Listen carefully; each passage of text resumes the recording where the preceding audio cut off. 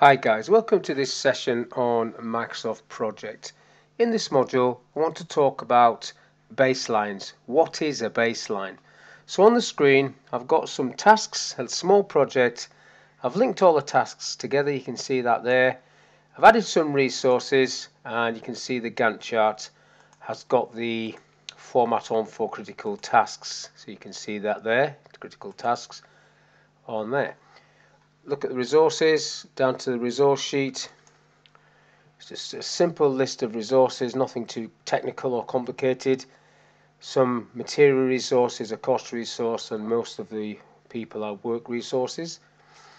So I've added all these, and now I'm ready to save a baseline. So what is a baseline? A baseline is just basically a snapshot of your plan, what you intended to do.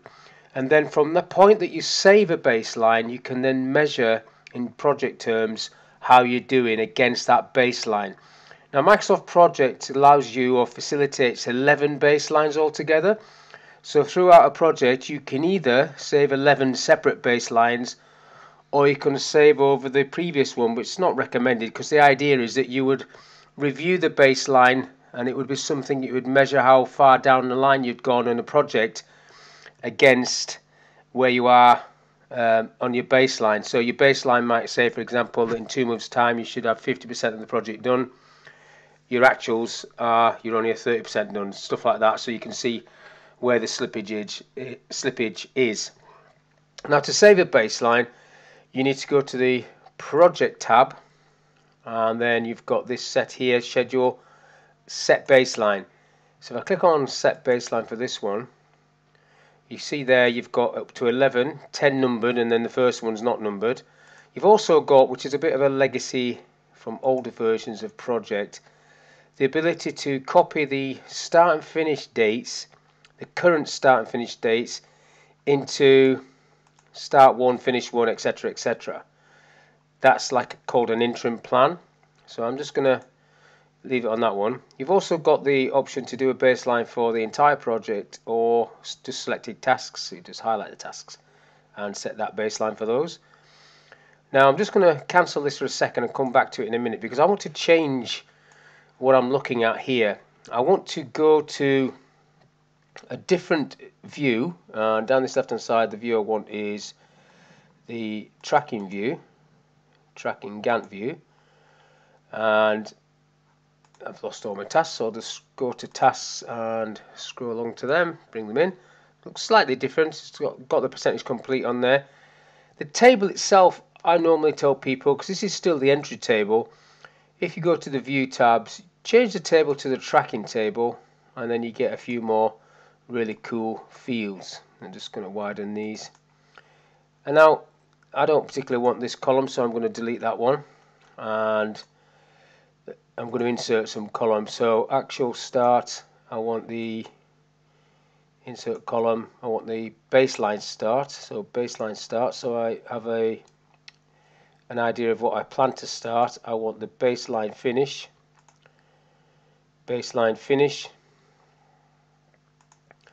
and I want the baseline duration. You don't have to do this, but I like to do this. Baseline duration.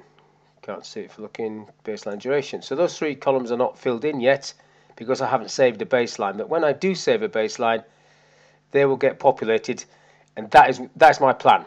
And then anything I update from that point on will be measured against that plan. So let's go and do that. So if I go back to project, set baseline, there it is, OK, and then all this gets populated with the actual current information that's on the normal Gantt chart.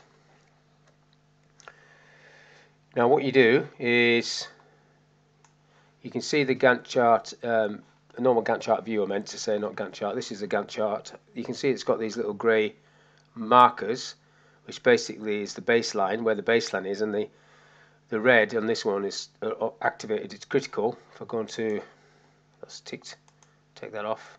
No, there you go. So that's part of this view. They're going to move, the red ones are going to move off as I update this project.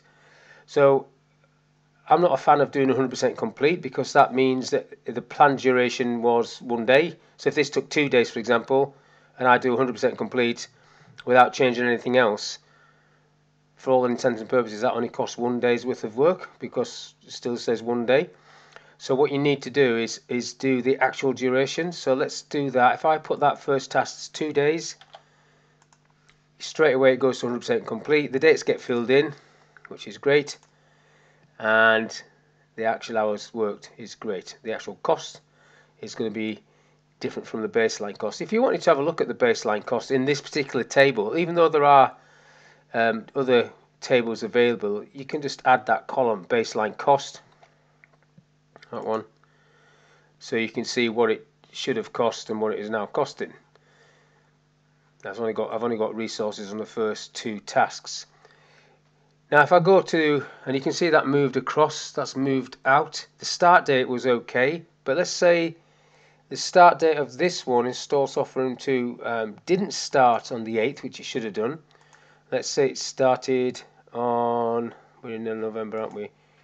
Go back. Let's say it started on the 15th.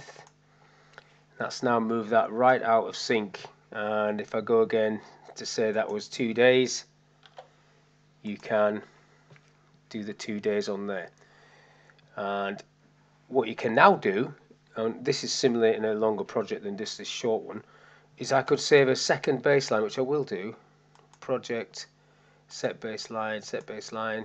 There's the one I saved. Baseline 1, click OK. Now it's saving baseline 1. And now if I say that this one is now 2 days as well, so let's go for 3 days, and this one is 3 days, that makes it complete, 100% complete, 100% complete. Now you're still looking at the baseline, the first baseline markers there, so you can see how much it's moved off that. But if you go to the Gantt chart format option at the top, you can look at different baselines by clicking these options. So now we're seeing how much it's moved from the second baseline, if at all, and it has moved off. And then you can put it back onto the first one, or you can take them off altogether so it doesn't show that. And then you can look at slippage for the baseline. That's the baseline 1, the first baseline 1 slippage. You can see that.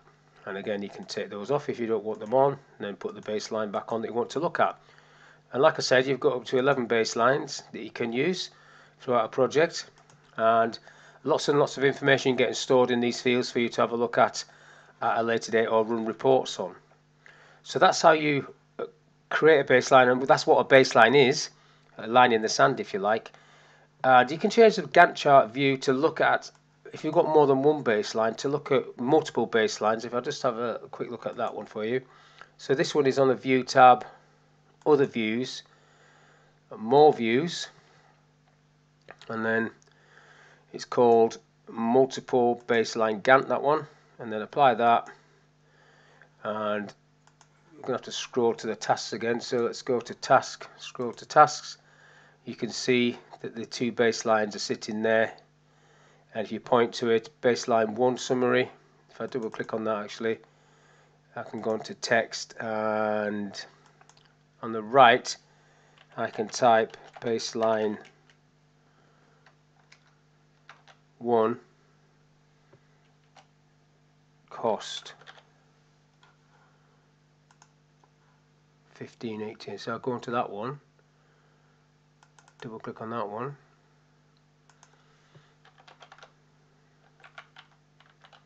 baseline cost, there you go. So you got the actual information, and if you right click in this space there, or sorry, double click in the space there, you can actually format the rest of it if you want, whatever you want to put on there, like names or name. The task names coming on there, so you can see that. This is the summary stuff at the top, so you're not seeing the task name because I've put that on there, but it gives you a bit of an idea. And the reason these lines are so thin is because there could be 11 baselines in there. If you want, you can expand that, make it a bit deeper, but it's not going to change this too much. But basically that's what a baseline is, and it's something that makes Project a great tool, and you really do need to be using baselines in Project because that's what is going to measure you against your plan, and that is the power of projects. You're running reports based on time phased tasks, and you're not just using project as a planning tool. So hopefully that was of use for you. Thank you for your time, and I'll see you on the next one.